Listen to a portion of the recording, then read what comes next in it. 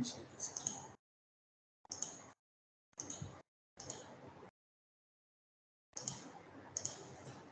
Is the presentation visible to all of you? Can anyone confirm?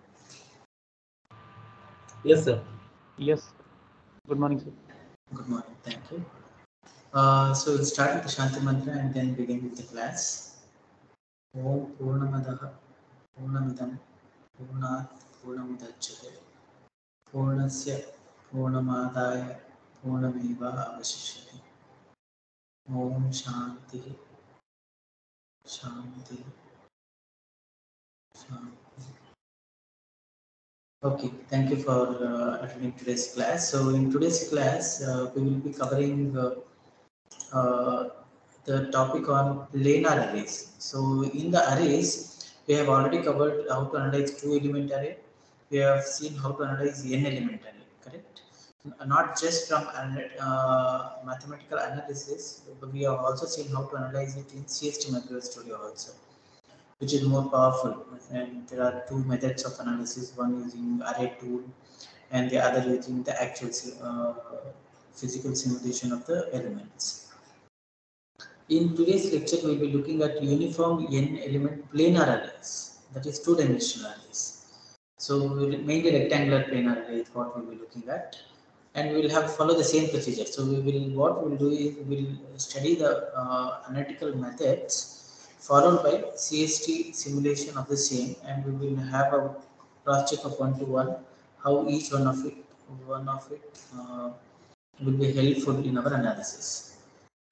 So why do we study planar arrays? See, linear arrays or one-dimensional array, that is all the elements placed along z-axis, x-axis or y-axis, any one of those axes or any other general axis, can scan the beam only in one plane, as we have already seen in the linear array. So if the elements were placed along the z-axis, so the beam could be scanned only from theta equal to 0 end fire to theta equal to 90 degree broadside, correct? So it could be only theta variation, but phi was the symmetric. So the pattern along the phi axis was symmetric. Along the phi axis was symmetric, whereas the scanning was possible only with theta. Whereas if we want in applications to scan the beam in any direction, so we want a pencil beam and that beam should be scanned in any direction, theta and phi, then we have to go for two-dimensional arrays. So predominantly planar arrays, rectangular planar arrays, or any other surfaces. We will see like elliptical surfaces or cylindrical surfaces or circular surfaces also will be used. But we will be analyzing rectangular planar array. So this is one such example of a planar array used in airborne warning and control system. So this entire array will be placed within an aircraft, and just from the figure I don't know whether it is a patch antenna or the slotted rectangular waveguide antenna, but I know that feed is rectangular waveguide. You see the feed, correct? So the feed is rectangular waveguide. So I don't know whether it is patch antenna or the slotted waveguide antenna. Anybody can figure out what it is from your experience with such antennas? Sir, it is a patch antenna, sir. Sorry, your voice is not audible.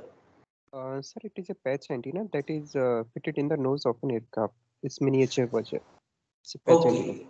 Okay, so this is the patch antenna. So this is the patch antenna. So there are a huge number of elements you see, but it is fed with waveguide, correct? If I am right, it is fed with waveguide, correct? Yes, sir. Sir, it is fitted with the waveguide at the back of it, sir, and it is also has a redundancy, sir. The more details of it I will cover in my seminar topics. Okay, that would be great. So it will be very wonderful. It will be wonderful actually. So I'll be looking forward to the seminar topic on this particular aspect.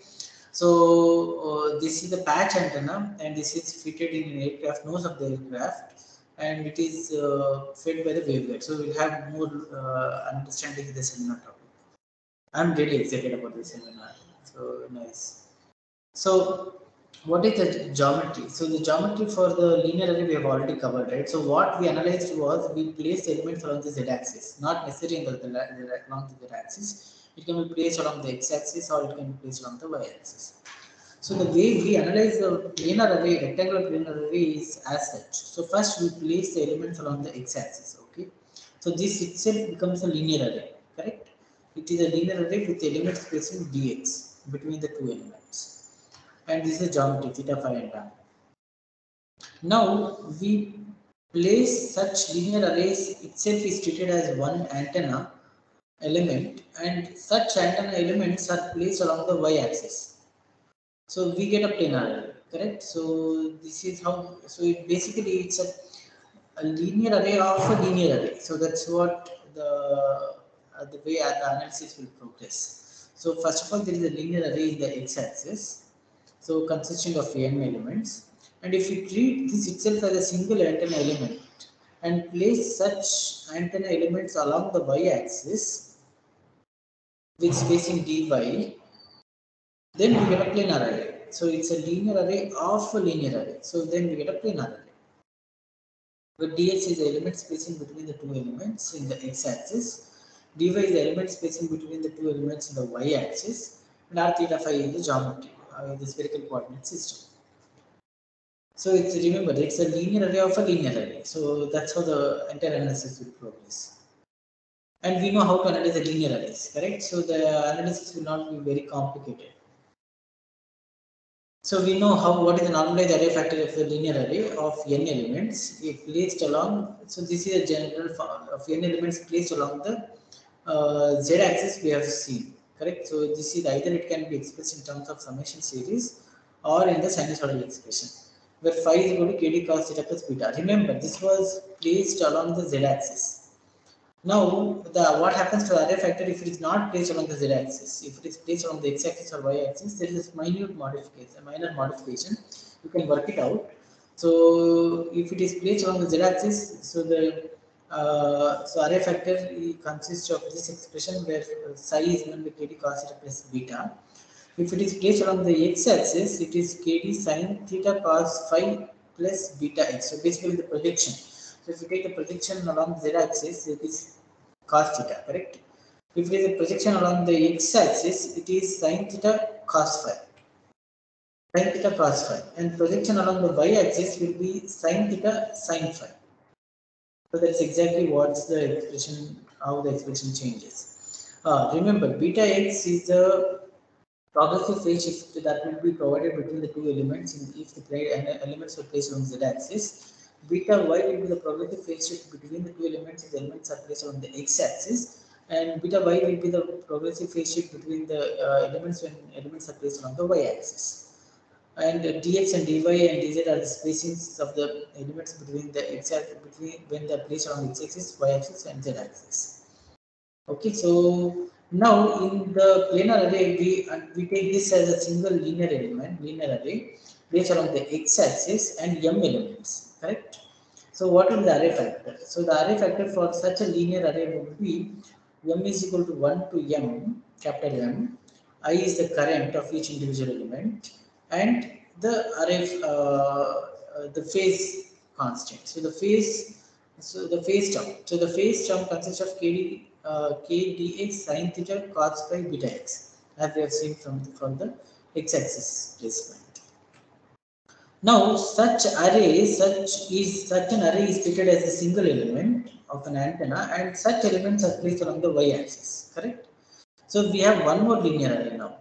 So we have one more linear array with elements placing as dy and progressive phase shift as beta phi, sin theta sin phi, where the constant, so there is, so this entire element of the previous array factor is treated as a single element pattern. So that becomes a single element. The pattern of the previous linear array becomes the pattern of a single element. So that's a common factor for the summation. So this is the overall array factor for the planar array. Okay, so we treat the planar array as a linear array of a linear array. Okay, so how do we simplify this expression? So simplification is very straightforward. So you expand the array factor for the x array in this summation, which is this summation. So you expand it. So we get this two summation series of one in the x-axis and one in the y-axis. One placed along the x-axis, one placed along y-axis. array factor of the x-axis is this blue term indicated in the blue term. And now for uniform planar array, all the magnitude of the currents is constant, correct? So I can be taken outside. IM1 and IM2, they are all same as I0, which can be taken outside the summation series. So you take the currents outside the summation series. So it's anyway constant, so it's taken out in the summation series. And since they are almost orthogonal to each other, they are orthogonal to each other, x and y axis are orthogonal to each other. You can actually write the summation of the summation series as product of two summation series. So the summation of the array along the x-axis and the array along y-axis, as if they are independent linear arrays along the x-axis and the y-axis. So you can write that because they are orthogonal to each other. So then it's very simple because we have already seen the array factor for the each individual summation. We know that how to express that in sign, right? We have already covered that in the linear arrays. We know how to get this sinusoidal expression from the summation series. So same thing happens. So you write the expression for the array in the x-axis and the array along the y-axis as the sinusoidal expression. Normalized array factor 1 by m. Remember, m is the number of elements in the x-axis, and psi x is not now kd cos theta. It is because it is placed along x-axis. It is kd sin theta cos phi plus beta x. And similarly, 1 by n sin phi sin of n by 2. Psi phi psi y, and psi y is given by kd sin theta sin phi beta y. So these will be the m is the number of elements in the x-axis and n is the number of elements in the y-axis. So this is a normalized array factor for the rectangular array. So this is normalized array factor for the array along linear array along the x-axis, and this is the normalized array factor for the linear array along the y-axis. And the product of that will give us the array factor along the for the planar array. So which are rectangular planar array. So let us see the pattern, how the pattern looks like. So now it's very straightforward, right? How do you plot the pattern? So basically array factor. Oh, I forgot to mention. When we are doing this analysis, we are not taking the element factor into account. Please remember that. As of now, whatever the array factor we have calculated is applicable only for isotropic sources placed along the array geometry. So element factor has not been taken into account as of now.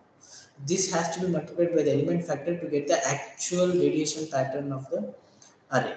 So very often we forget that, and we then do an experiment and then we find out that it's not matching with the expected result. So this is the pattern when the spacing is lambda by 4, both the spacings are same, dx is equal to dy, lambda by 4 is the spacing. They are all phase in phase fed, they are all fed in phase, beta x is equal to beta y is equal to 0. Number of elements are 5, n is equal to n is equal to 5. So these are the pattern looks like. And this is the broadside pattern because you have the array placed along the xy in the xy plane, and the radiation is 90° to it. So this is the broadside pattern for the array, correct? So even though it is a theta equal to 0 is the maximum, it's a broadside pattern for the array because the array is placed in the xy plane and the direction of radiation is in the 90°. And if you want to minimize the 3 dB beamwidth, you can increase the spacing up to lambda by 2. We have already seen that, correct? For the broadside case, we can go up to lambda by 2 without any grating lobes. But as soon as you go to lambda, you start seeing the grating lobes.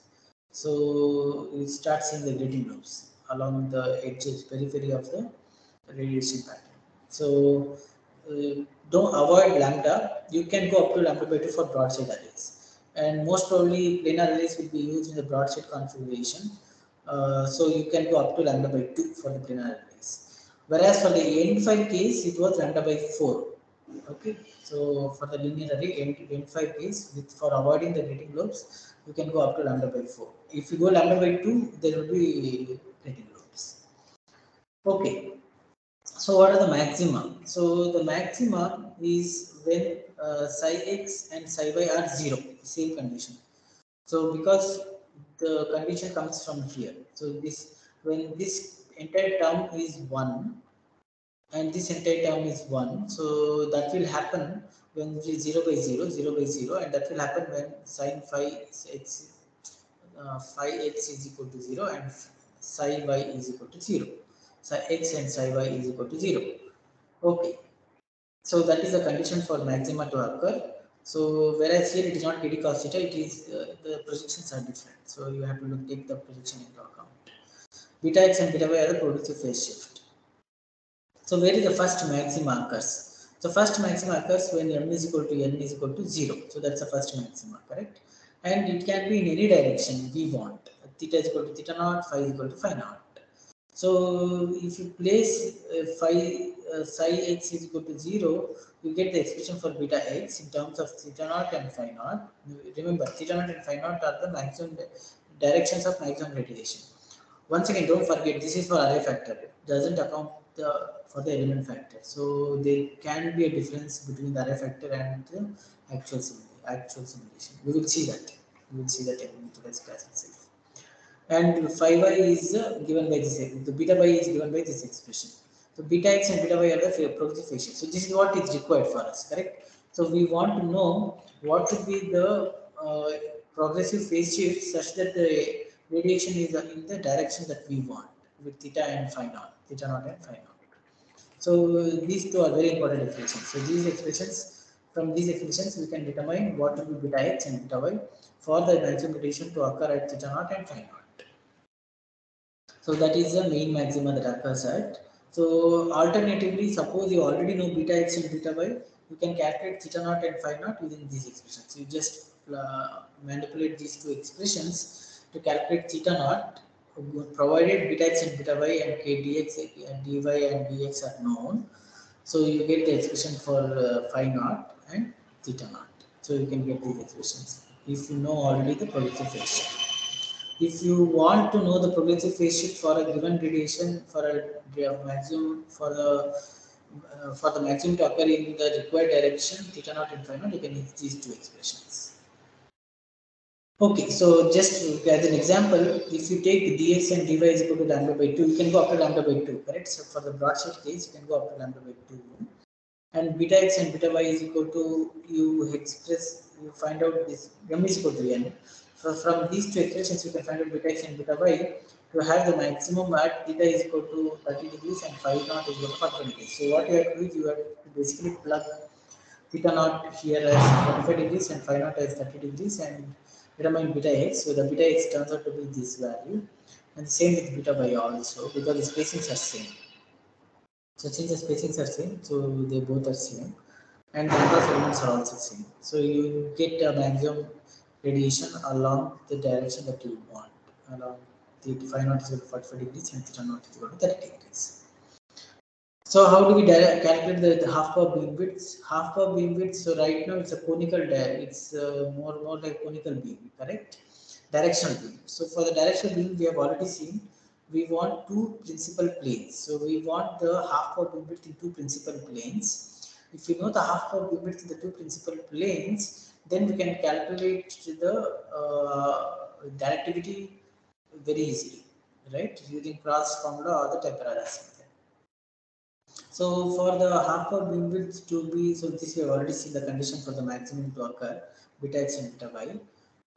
So what is the half power beam width along one of the principal planes, so theta h and psi h. So these are the two orthogonal planes, okay, along the maximum direction. So the half power beam width is given by this expression where theta x and theta y are the half power beam width of the broadside array for m elements and n elements as if they are independent m elements and linear array and linear array of m elements, linear array of n elements. So you can, once you have, so you know the linear array of m elements, how to find out the theta x, right? So we have already seen the half power beam width for the broadside case, end-fire case, and we have seen other cases also, ordinary end-fire case, Hansen-Woodyard end-fire case. So you go to the broadside expression and calculate the theta x naught for the linear array of m elements using the table. We have already seen that. Similarly, you calculate the theta y naught for the n elements. If m is equal to n, they both will be same, provided spacings are also same between them. In such a case, and theta naught and phi naught is the direction where the maximum occurs. So then you get one of the half power beamwidth along the one of the principal planes. So to get the other half power beamwidth along the other principal plane, you can use this expression. So these two expressions will give you the half power beamwidth theta h and phi h along the principal plane, along two principal planes. Okay, so once you know half power beamwidth, you can calculate directivity. So you can use the formula of what we have already seen. So you beam solid angle using beam solid angle or two half power beamwidths. So two multiplication of two half power beamwidths is the beam solid angle, right? So you can use either cross method or Type-Rayleigh method to calculate the directivity. So the relativity is sorry, beam solid angle is given by the multiplication of two half power beamwidths around the two principal orthogonal planes. So if once you know them, multiply them to get phi a and use this expression to get directivity. So this is how we calculate the directivity for the rectangular planar array.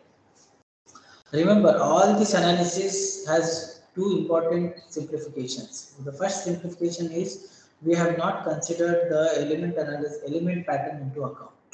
Element pattern was completely missing out of our analysis. So you have to multiply whatever we have got with the element pattern, and then what we find out that the maximum direction changes. We will see. So element pattern is very important to account for. So most of the analysis that we have done now is applicable only for isotropic planar arrays, and there is a lot of limitations in that. The second approximation we have already seen is that in the geometry you take all the elements. This is observation point. Okay. So the actual geometry would be to connect each individual element with observation point. Correct. And then theta 1, theta 2, theta 3, theta 4, and theta mn we have to calculate. So that is, wow, that's very tedious to perform the analysis. So what is the approximation we do? So if this is observation point, we draw parallel lines, correct? And then we make all thetas the same. Theta is 1, theta 2 is all same as theta. And phi 1, phi 2, phi 2, everything is same as phi. So we write, we make parallel lines. So that is the second approximation that we make. So these two approximation actually limits our analysis for the real field application. So we will see that. We will see that in the next part of the lecture. So any clarifications on how to analyze? If you forget it, the simplest way to remember this is the linear array of a linear array. So this is a linear array analysis. So the planar array is a linear array of the linear array. So the array factor will be the product of the individual linear arrays. Whereas don't forget the projection, it won't be kd cos theta. Kd cos theta was the phase term when the elements were placed along the z-axis, whereas now it will be a different projection. So with that we terminate the analysis of planar arrays in a very simple way, in a very simple terms, and not much complicated, very straightforward. Any clarifications? We will take the CST simulation also. So any clarification before we go into the CST?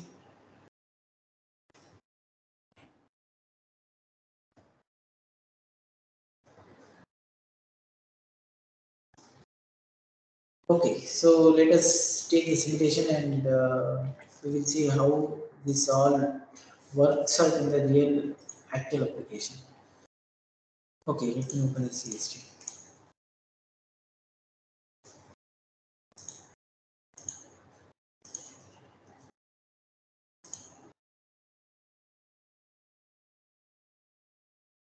So I will be using the same patch antenna which we analyzed in the previous class.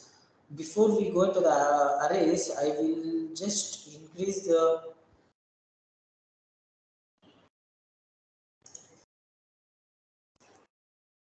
frequency sweep and show you the spurious response of a patch antenna. Yeah, this is a patch antenna that we simulated, right? Yes, this was okay. 20 dB at 4 gigahertz. Okay. So we need one more variable, which is array distance. So array distance, so I have already taken it. So array distance is how much at 4 gigahertz, lambda by 2. Lambda by 2 at 4 gigahertz.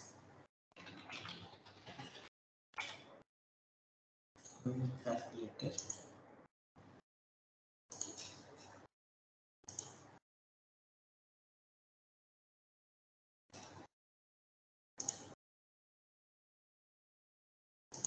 So at 4 gigahertz, so the wavelength is 75 mm. So 75 by 2. That's 7.5. That's 75. I've already taken the array distance as lambda by 2. I've already taken that. And this is a patch antenna we simulated, right? So let me quickly increase the. There are two things to discuss before we go into the array factor. One is to show you the spurious responses of the patch antenna and how to probably make it a dual band. So for that, let me put the frequency. I will increase it from 3 to 5, just to see, just to show you the spurious. Anybody remembers what was the spurious response for the simple PCB monopole antenna?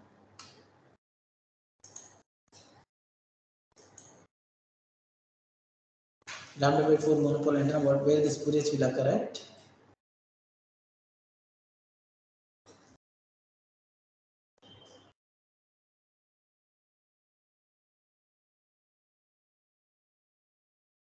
It will be 3 times f naught, correct? So for the monopole antenna it will be 3 times f naught. For the dipole antenna it will be 2 times f naught. We will see where the patch antenna will exhibit. What it will be the spurious for the patch antenna. Excuse me, sir. Yes, Hazam. Why did we change the frequency? Because why did we change from to 4 gigahertz? Is it? Yes, sir.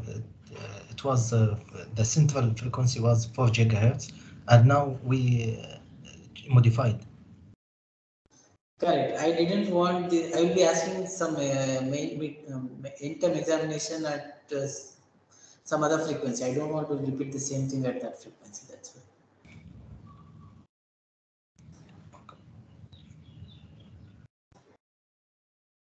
Okay, so let us see the spurious. Wow, it's good. Up to 5 gigahertz, it's good. Let us integrate it further.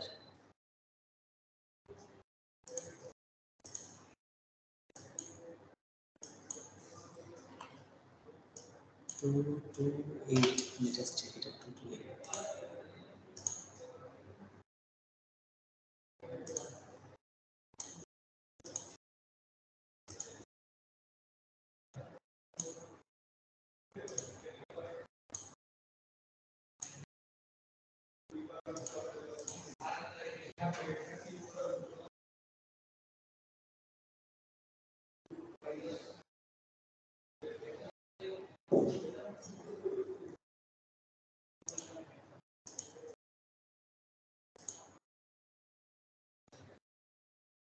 I want to show the spurious signature of the patch antenna and possibly how to possibly shift the make it into dual band.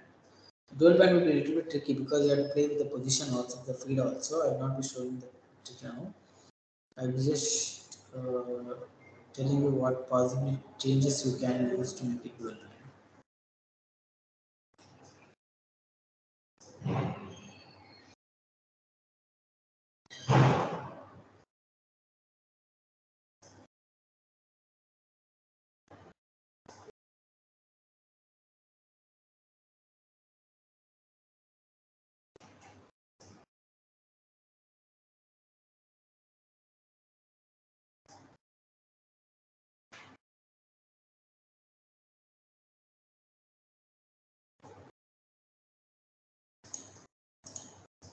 Yeah, look at the signatures now. So if you remember in a PCB monopole antenna, so the first overtone was occurring at 3 times f naught, correct? And the dipole antenna it will be 2 times f naught. Whereas with the patch, you find out that the first overtone is much less than 2 times f naught. So this is called the spurious free window. So from the required resonance frequency to the first overtone is considered to be the spurious free window. And this is the TM010 mode. This is probably TM001 mode. This is TM020 mode. So by changing the W, you can play with this resonance. It is not very sharp because the feed has to be modified also. So probably by changing the W, you can play with this resonance and try to get a dual band antenna. So that is one way of probably getting a dual band. But this, look at the spurious. Spurious window is very small. So sometimes this comes very close to the resonance frequency also. You have to be a little bit careful with the spurious response in a patch antenna compared to a monopole antenna.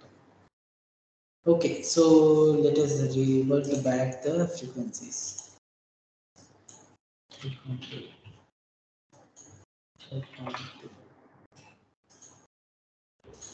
So what about the bandwidth, sir? How can we improve it? Yes, one way to improve the bandwidth, what I know is increasing the substrate thickness.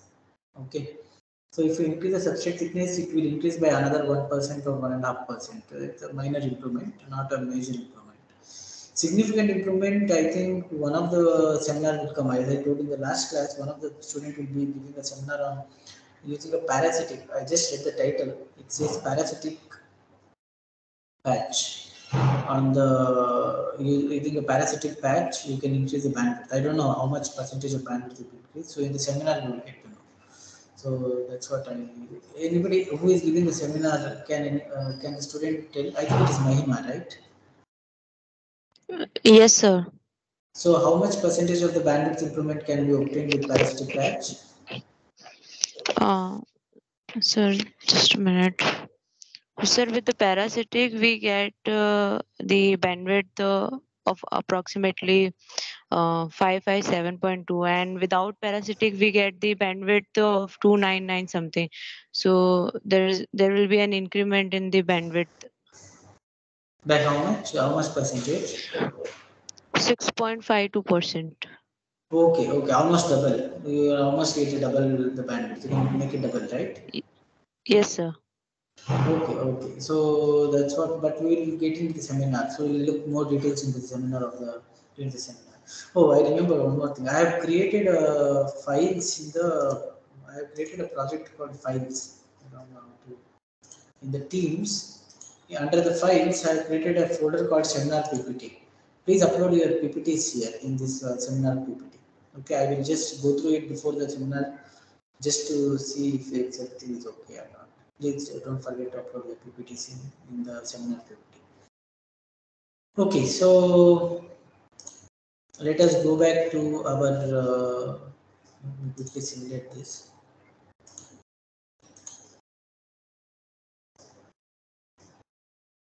Planar arrays. So we have to see different possibilities of a planar array in the patch antenna. We will be looking at both the aspects: how to uh, model the how to use the array factor, which is a very quick tool, correct? And then how to use a full 3D simulation to make a complete array and then simulate the array. Please give more importance to arrays. So I think one of the problems for the internal examination will be on arrays. Planar array, patch and non-planar arrays to be very specific. Please have a practice of that.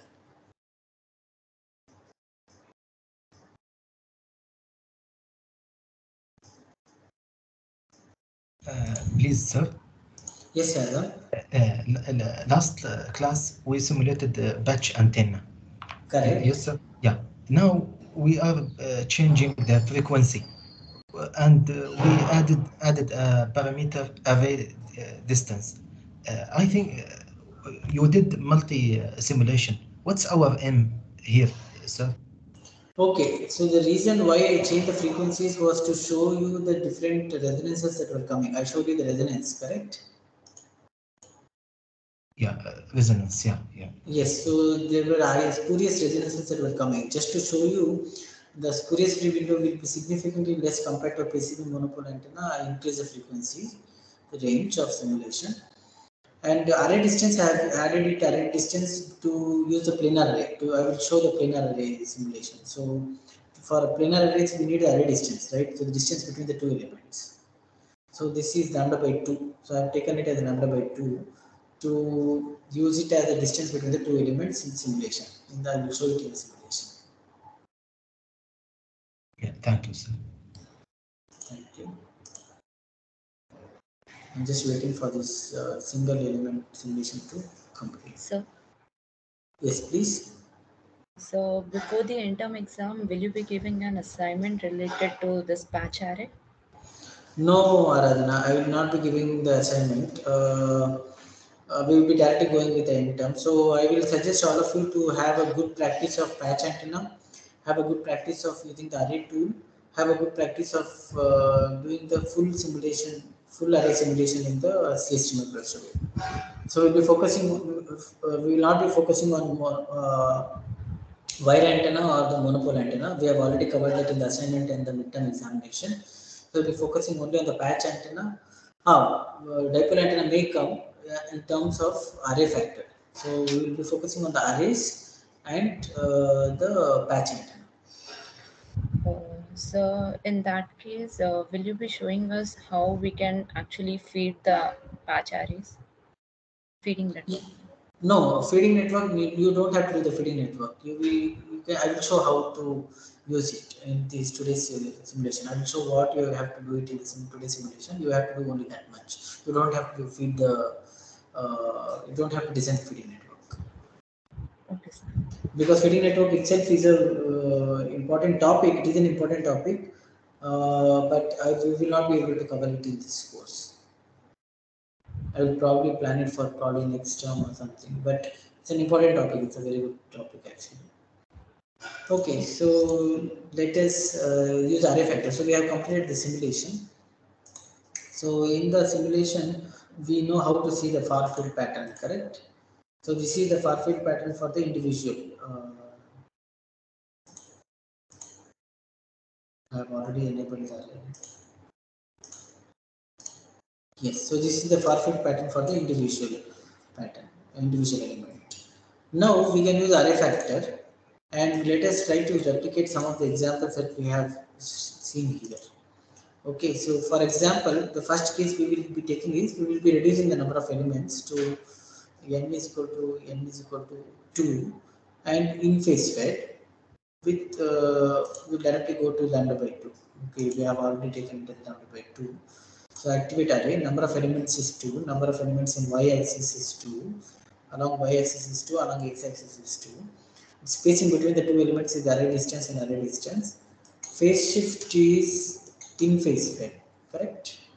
So they are all in phase fed here, and use similar to the pattern. So look at the gain. So now we have 4 elements. Yeah, what was the gain? That was around 8 dB, correct? So theoretically it should increase, maximum it will increase is another 6 dB. But we are getting another 5 dB, 4 dB, approximately 4 dB of improvement in the gain. So this is a 4 element. So this is a 4 element, 4 cross 4 element. What happens if you increase the array distance to lambda, that is 75? Remember it, that is 7.5. So I have to enable it, disable it, okay, and then enable it. So what happens if we increase the array distance to lambda? So in that case, we see the grating lobes coming in the picture, right? So this is the main lobe, and then there is a grating lobes now starts coming in all the 4 directions. Exactly what is happening here. Now, one thing I would like to ask is, if you see the grating lobes here, they are all almost at the same magnitude peak. Comparatively here, they are of slightly lesser magnitude. Why? Why is it? Anybody wants to attempt?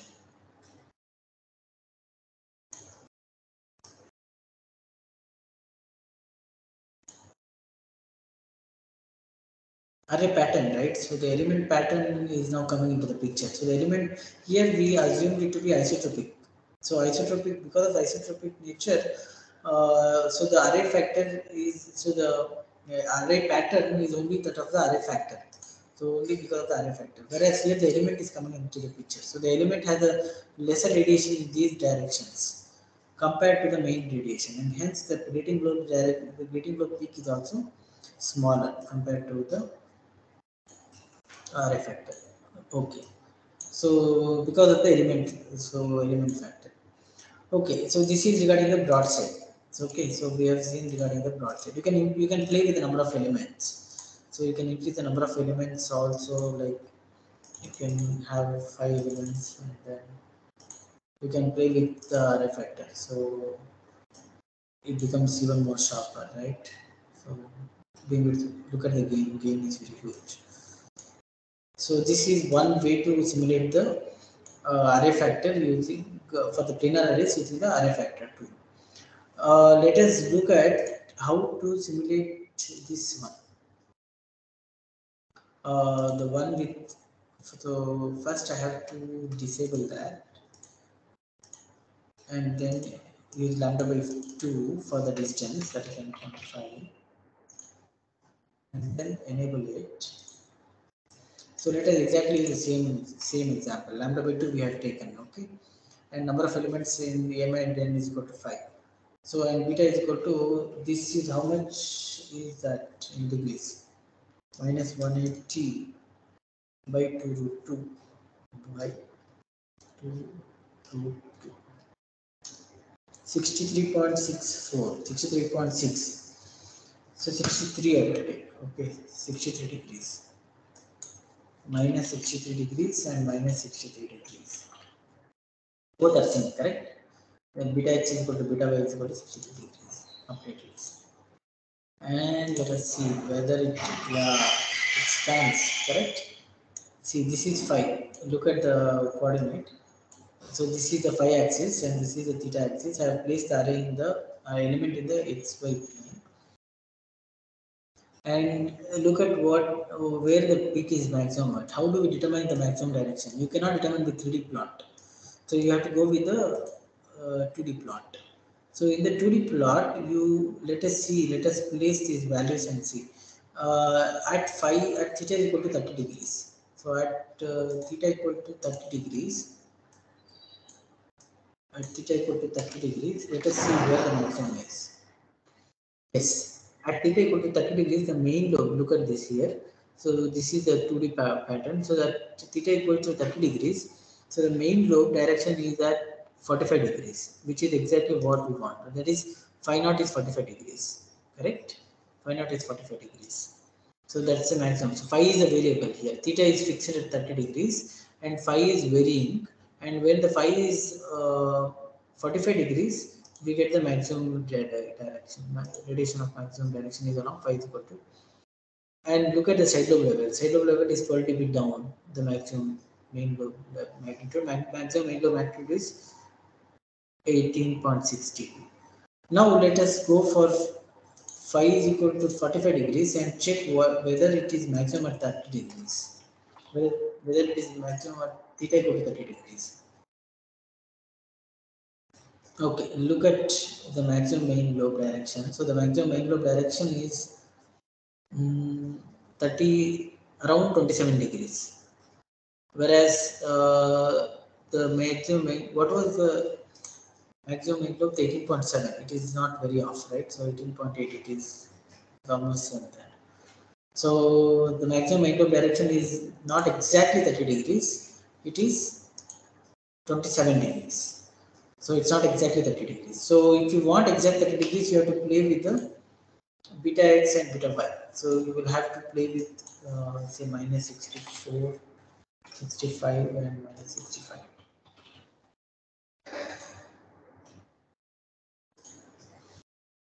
It increased to 28. So if you want exactly, maybe it is 70, I think.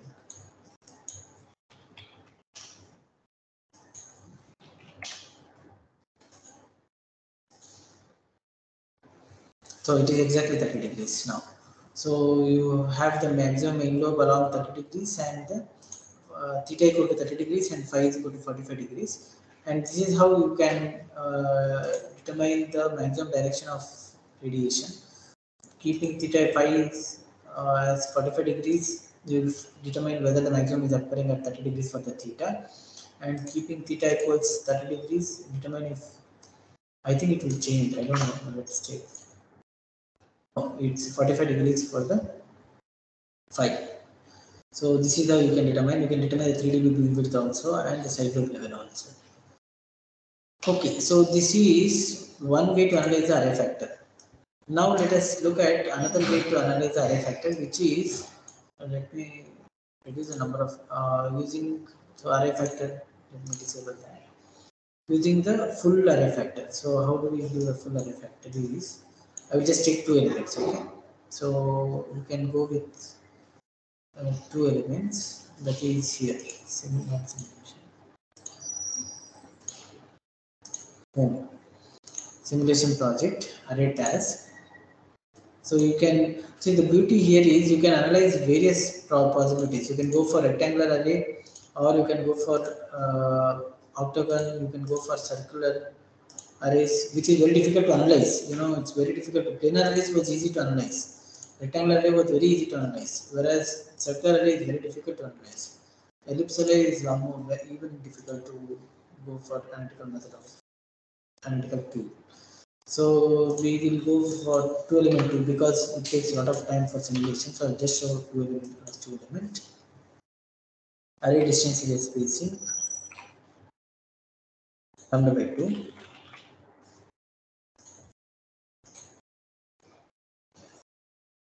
So this is how the arrays will be. So create full array pad project. Okay.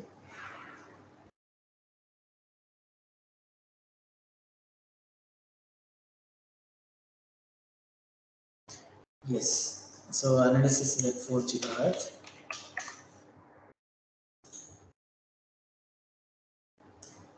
Okay. So this is all the four arrays. Four elements have been placed. So the center to center distance is 37.4, 37.5. And the ports have already been included. So you don't have to do the array filling. So you just have to include the ports. Already it is included the ports. You don't have to do it. So just you know which element is what. So this is element 1, this is element 2, and this is element 3 here, and element 4. So first let us combine with the broadside case. So for the broadside case, so what was the broadside case? So go for, you have to first simulate the inter patch antenna for all the ports. Okay, start. So this simulation will be 4 times. It takes 4 times more than what we simulated with a single patch naturally, right? Not 4 times. It will take 2 power of n times. So that is natural because we are increasing the geometry. So if you go for 10 element or 50 elements or 100 element plus 100 element, this simulation will be very difficult to do. This will be very tricky to do. So array factor will be very helpful for you in such case. So you design the array using the array factor and then come here for a final simulation and see whether it's matching your desired performance. 100 element per 100 elements, I think it's almost impossible unless you have a very good workstation. Even with workstation, it takes a couple of days.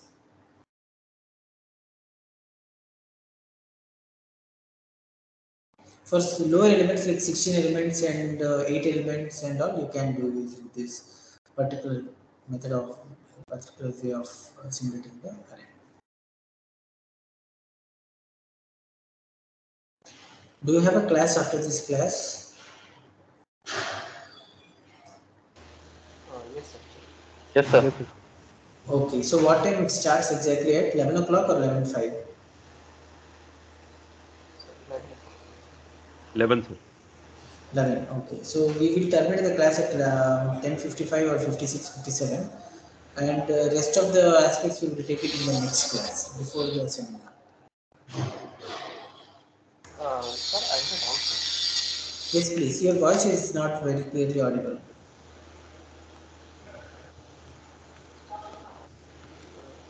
It should be better like that, Hello. sir. Sir, am I audible now, sir? It's slightly better. Sir, sir, you just told कि if going for full array simulation, it takes more time, sir, because it will take the coupling effect and other effects also in the picture. And so we have to restore this normal array simulation before switching to full array simulation, sir. But both are completely different because we don't know how the coupling it will affect precisely. So how can we estimate from the normal array simulation about the full array simulation?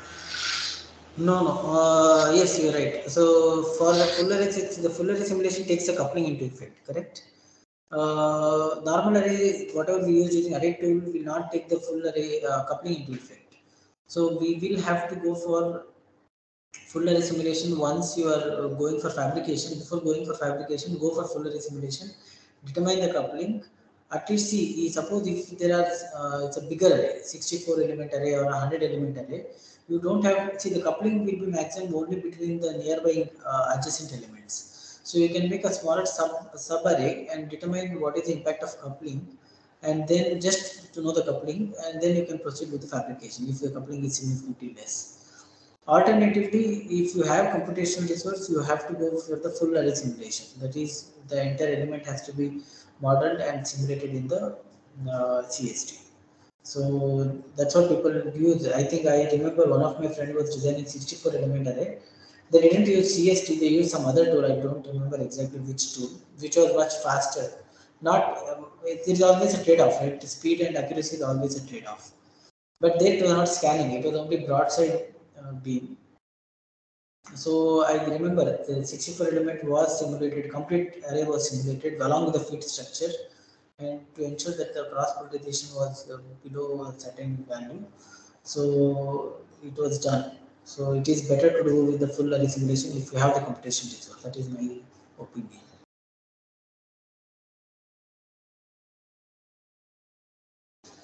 I don't think the simulation will complete in next 2 minutes. So I will avoid the simulation because I don't want to disturb the next class. So we will take this particular way of simulation in the next class because I have already shown how to get this one, right? So we will take this one and move forward. You don't have to do the fitting structure for the examination also. You just have to combine the results with proper phase excitations and then determine the response. Okay, so if there are no other clarifications, we will terminate today's class. Thank you for attending today's class. Have a good day, all of you. Thank you, sir. Thank you, sir. Thank you, sir. Thank you, sir. Thank you, sir. Thank you, sir.